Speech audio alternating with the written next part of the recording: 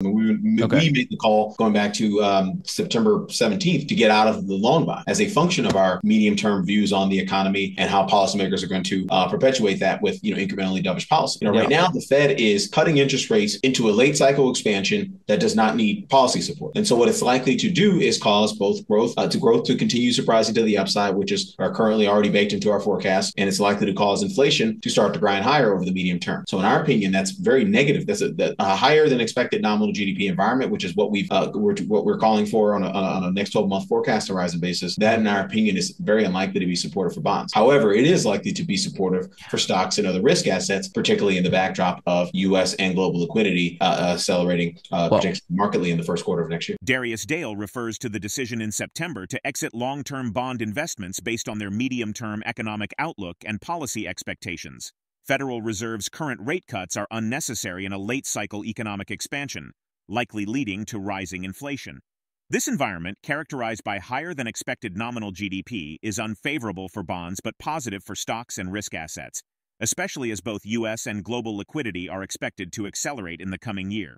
Additionally, they expect the Fed funds rate to decrease, with ongoing trade tensions with China potentially intensifying. The speaker, Darius Dale, is known for his in-depth analysis of global economic trends, monetary policy, and market dynamics, often focusing on liquidity, inflation, and risk assets. Argues that tariffs act as a regressive tax on consumer spending and can cause a one-time shock to inflation, as seen in 2018. However, they do not believe tariffs are inherently inflationary. Instead, they see populism as the main driver of future inflation, arising from the broken social contract in the U.S. and the discontent among middle and lower-income households. This discontent has fueled the rise of populist policies on both sides of the political spectrum. The speaker, Darius Dale, points out that the shift in income distribution has been a significant factor. Over the past 20 to 25 years, corporate profits have grown as a share of national income, while employee compensation has declined. This shift was driven by globalization, NAFTA, China joining the WTO, and repeated quantitative easing, QE, which disproportionately benefited the wealthy. As a result, middle and lower-income Americans feel left behind, leading to increased support for populist policies, which are expected to continue shaping fiscal policy moving forward. We will present clips from Dale's interview, but before we do, if you want more videos like this, please hit the subscribe button and turn on the notification bell for more updates. Thank you, and enjoy the video. Aggressive tax on consumer spending. So it's very likely to be durably inflationary. You could have a one-off change in the price level that creates a one-off shock in inflation. And I do believe we saw that in 2018 relative to the trend of inflation that we observed in the post-crisis era, post-GFC era. We did have a significant increase in inflation to right around 3% on a core basis in 2018. That was a big change from what we had experienced for the prior 5 to 7 years. So that was a meaningful shift. However, it wasn't necessarily inflationary in the way that you, I, or consumers across America are currently sort of characterizing that today. So again, we don't believe that tariff policy in and of itself is inflationary. What we see the biggest upside risk to inflation stemming out of either the Trump or Kamala Harris administrations, because we have a relatively sort of similar view on the outlook for fiscal policy in either administration. Where we see the inflation, the next round of inflation to come from is populism.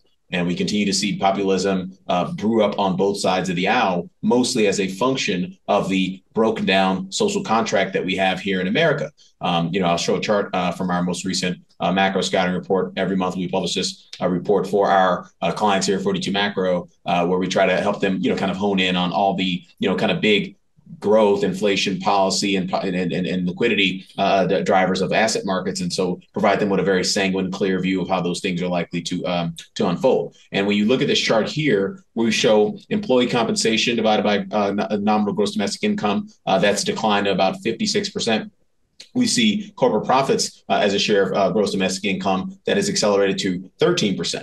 If you go back and you look at the long-term means of these time series, the respective means of these time series, they were 63% and 9% respectively. So we've had essentially a 400 basis point shift away from employee compensation into the corporate profits. Now, that doesn't sound like a lot, but it's a significant deal as it relates to what drove that shift. we've seen a hollowing out of the U.S. manufacturing sector over the past 20 to 25 years. And as a function of that, we've seen a greater and greater share of corporate profits go to, or a greater and greater share of national income go to corporate profits. And part of this, in our opinion, was globalization. Obviously, we had the NAFTA agreement in the late 90s. We had China join the WTO in 2001. And as a function of those policies and other policies, not the least of which was QE, incessant QE, sort of siphoning, creating a stimulus for the incomes of the folks in the upper income of the distribution. We've had a series of policies in this economy that have really kind of put the middle to lower, quote unquote, class on its back, middle to low income household consumers on their back. And as a function of that, they're pissed off, for lack of a better word, David. They're upset. They're frustrated. And they're looking for solutions. This is why Donald Trump is a politician. This is why we've gotten a sequence of populist monetary and fiscal policy since 2008. And we are likely to continue to get a sequence of that populist fiscal policy going forward. Darius Dale believes that excessive fiscal support, monetary debasement, and currency devaluation will continue, making them bullish on risk assets like stocks, credit, crypto, and commodities, while being bearish on defensive assets like treasury bonds and the U.S. dollar. They anticipate increased money supply growth, boosting liquidity, and supporting bull markets in risk assets. Darius Dale, in a crosstalk with David Lynn, highlights a shift in the treasury market.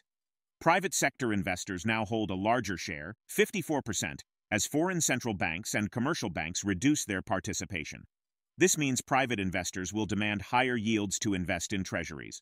To counter this, the Federal Reserve will likely resort to more financial repression and monetary easing, further debasing the currency, while banks increase their holdings of treasuries. These dynamics are seen as highly favorable for risk assets.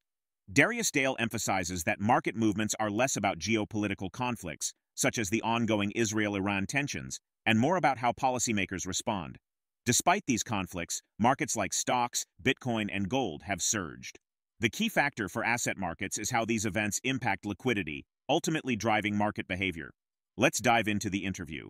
And what we typically see from the Federal Reserve is monetary debasement and financial repression. And so it's our belief that as a function of those three things, excessive fiscal policy, support of the economy, monetary debasement to capitalize that fiscal support, and currency devaluation to capitalize that fiscal support as well. If you put those three things together, you should be, just like we've been for a long time here at 42 Macro, structurally bullish on risk assets like stocks, credit, crypto, commodities, and structurally bearish on defensive assets like treasury bonds and the U.S. dollar. Doesn't necessarily mean the treasury bonds or the U.S. dollar are going to decline in price. The dollar will likely decline in price as a function of those policies. But doesn't necessarily mean the treasury bonds are going to decline in price because we're getting financial repression. So, I'll show you a couple of charts from our forthturning analysis that sort of support that takeaway. So one of the things that we observed in this study that money supply growth tends to accelerate sharply during fourth turning. So that's something that we're anticipating as investors. If we have a significant uptick in money supply growth, you're talking about a significant uptick in liquidity, and historically, a significant upticks in liquidity have done, that have perpetuated, raging bull markets and risk assets. The other thing I would highlight is with respect to the financial repression that we're likely to see. The 12-month real T-bill yield has tended to decline substantially in fourth turnings, which means the Fed has a negative policy rate on an inflation-adjusted basis. You've also seen the similar dynamics with the 10-year real Treasury yield. So there is an evidence of financial repression occurring in this fourth turning, and we have a belief that we're probably going to see even more financial repression in this particular fourth turning than we have historically. If you look at this chart here, where we show the private sector, we break down the marketable Treasury securities market into its various large investor cohorts. So you have the Federal Reserve, which its share is declining. It's plus 16% or 16% of the total now. You have commercial banks, U.S. commercial banks. Their share has been declining since 2021 as well. They're now 15% of the total. And then if you have foreign central banks, which is the black line, that peaked back in 2008, their share continues to decline at 14% of the total. So if these three major cohorts of investors are all sort of divesting at the margins, relative, or the very minimum, not keeping up pace with the growth of public debts here in this economy, that means the private sector has to pick up the slack. So the private sector was 36% of the marketable Treasury market back in late 2021 when we called for bond yields to materially accelerate to the upside as a function of the return of the Treasury's net financing policy in 2022. So that's obviously something that we were accurate and prescient on. But you go look at that 36% percent ratio, it's now up at 54%. So the private sector investors now, real money investors now own 54% of the marketable treasury market, up from 36% just a couple of years ago. And just the reason that's important, David, is because investors will demand higher yields to capitalize Uncle Sam. We, the private sector, want return for the units of risk that we're taking in our portfolios. We're not just going to, buy a treasury bond at any price like a foreign central bank would or a commercial bank would based on, changes in regulation, Basel, Dodd-Frank, et cetera, or the Federal Reserve would if they're implementing a large-scale asset purchase program.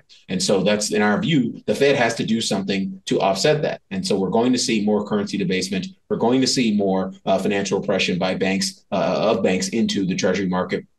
Currently, banks are 18% of their total assets are in Treasury and agency securities. When you do some ratio math, because we don't have that time series going back as far, you can do some ratio math. It was about 47% of commercial banks, Treasury and agency securities back in the prior fourth turning. So we know that numbers are going up. We know the Fed's balance sheet's going to go up. And we also know that foreign central banks, depending on how this geopolitical developments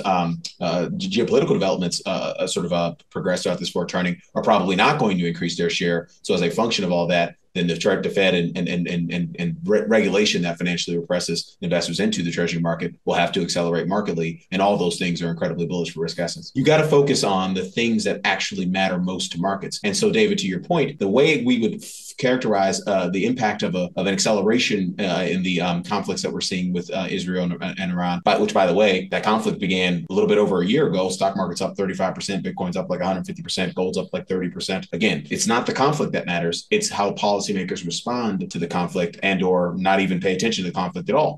So in our opinion, how that will ultimately derail asset markets is through the lens of liquidity. The speaker highlights the critical factors shaping markets, including excessive fiscal and monetary policies, populism, and financial repression, which favor risk assets like stocks, crypto, and commodities.